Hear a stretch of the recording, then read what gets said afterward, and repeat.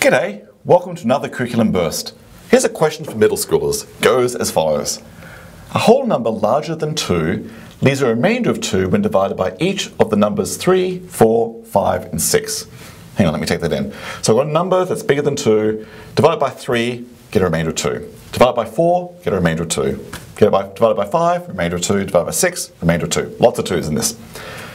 The smallest such number lies between which two numbers?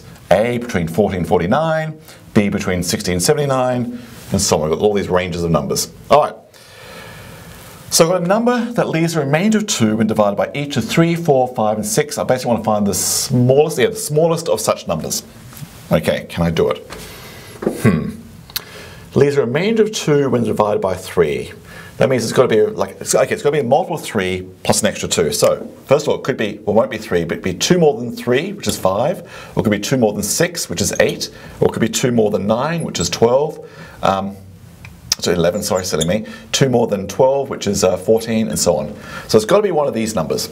So upon division by 3, leaves a remainder of 2, so that's 2 more than multiple 3. Also, upon division by 4, it leaves a remainder of 2, so it can't be 4, but it's be 6, or 2 more than 8, which is 10, or 2 more than 12, which is 40, and so on.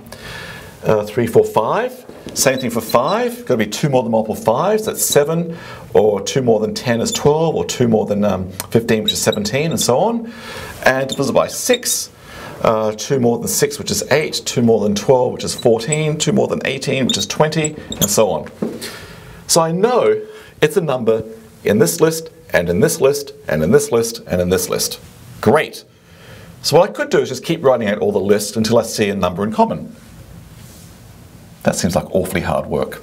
All right, straight to number 9. Avoid hard work. How can I avoid hard work in this one? Well, whatever this mysterious number is, I'll just write n for number.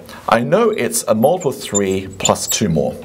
I also know it's equal to a multiple of 4, 3k, I'll use 3m or something, plus 2 more.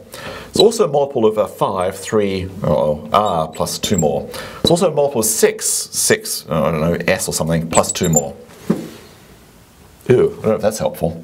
Ugh. Oh, let me stare at that. Plus 2, plus 2, plus 2.